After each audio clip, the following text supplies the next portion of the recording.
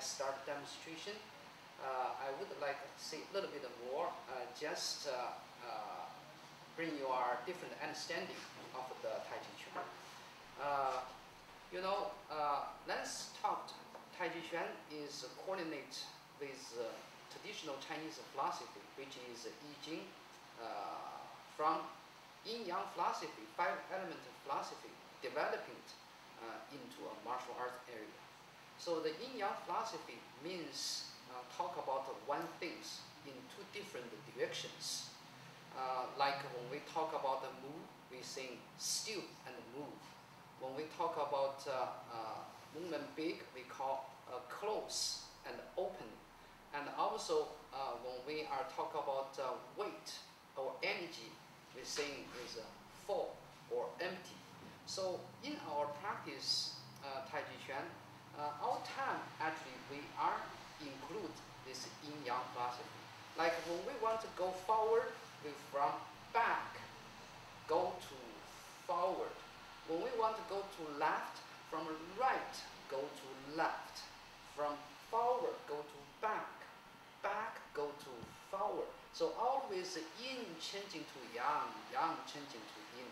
And yin yang, they have a relationship is developing one to the other. It's like day to night, night to day, and always continuing move and never stop. And yin yang, they also have interesting things. They can against each other.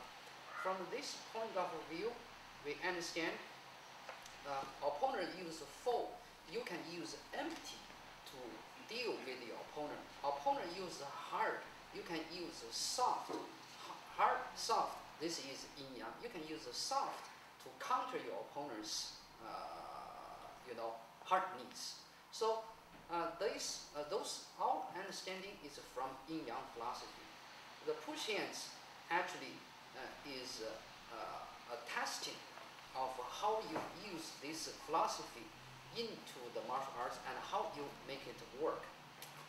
Here, when we are practice push hands, first I would like you first to know the push hands is just exercise.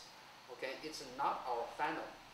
It's an exercise for way to understand from the philosophy how we use our energy. In final, we still have to go to free fight because the real time they were not really going to do push hands with you. They are straight fighting with you. So we just want to use push hand this method to make you understand the Tai Chi Chuan's energy and make you work and to be alive for what you learn, the principles. So this is about the push hands. And to be available to use our skills, we need first practice some forms. Okay, that means even you practice two people, there still have some form.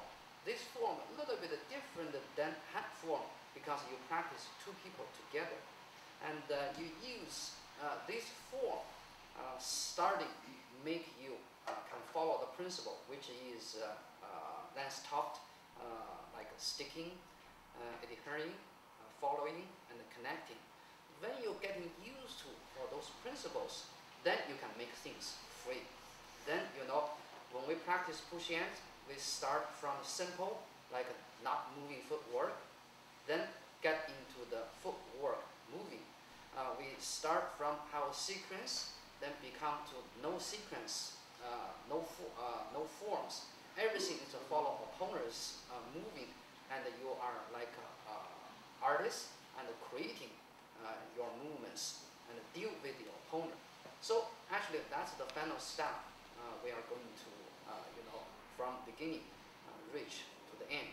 But also, I want you to understand, push hand is also very good exercise.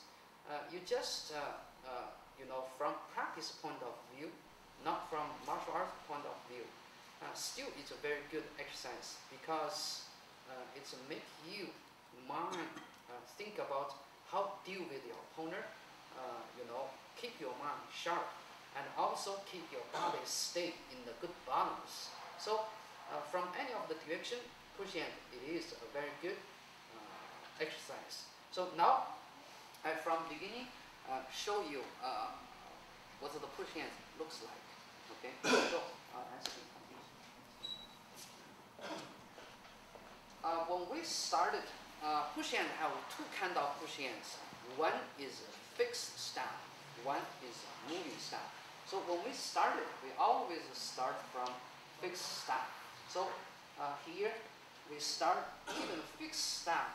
We have a single arm push hands. So which is only use one arm. You can see when we are getting touched to each other, we are always stay connected, no separate, and also no resisting.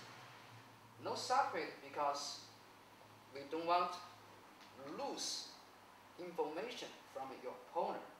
Okay, so if we separate, then your opponent is free. I don't know what my opponent going to do the next. When I keep touched, then I have control it. And also, I don't want to resist because from the philosophy we see, you don't want to use hard against hard. Opponent push you, use hard, you use soft, and leading your opponent's energy to the side. So use soft, counter your opponent's hard. Then after we practice a single arm push hand, then we go to double arms push hands. So here, double arms push hand looks a little bit complicated. We think use 4 squared energy circle. Means here include ward off, press, roll back, and push. Okay, 4 squared energy. And we know, some people you may know, Tai Chi Chuan we talk about 8 energies and 5 steps. So here we're showing 4 squared energy. We don't show the other 4 because our body is very centered. When we body go to the diagonal or starting lose balance out of the center, then the diagonal energies start coming. So from here, diagonal, square, they are like yin and yang, helping each other. So when you are center starting getting, loose center, okay, so the diagonal energy will come. For example, when my opponent's energy pushing to me, when I'm start getting loose center, then diagonal energy, start coming. So from here, use diagonal energy, bring my center back to the original. So that's the diagonal square, how coordinate to each other. So the double arms push hands actually is quite complicated. We have many circles. Also, we can say it's forms you need to study. More circles you learn, more changes you have. So we talk about Tai Chi, actually is talk about change.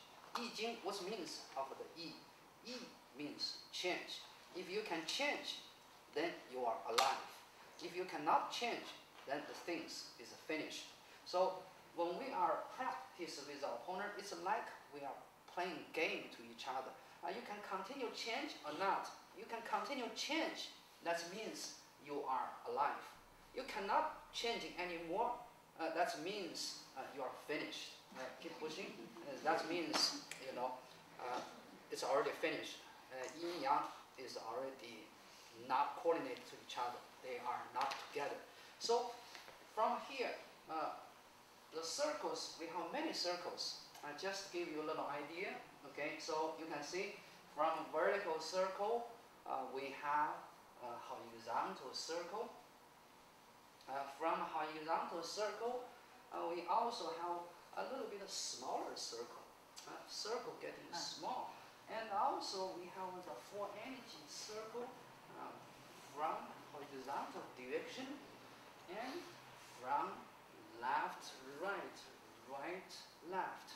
And also, you can from here have different way to make circles. And use a different joint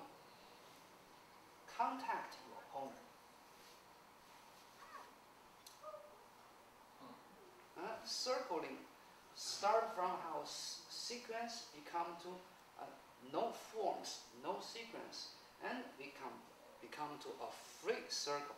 And it doesn't matter how we circle, you can see always we have touching point. We have touching point means we have controlling on opponent. And we have control on opponent, then you know we have the